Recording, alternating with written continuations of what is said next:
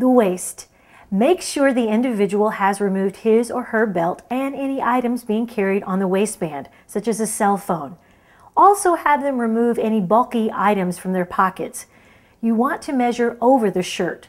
Have the individual stand straight in a natural, relaxed posture and not holding in the stomach.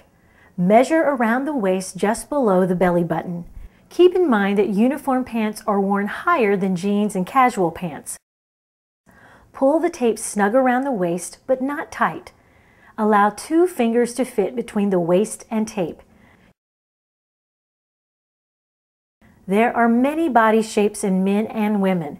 For instance, an individual may have a pear-shaped body, so you will want to measure the fullest part around the midsection.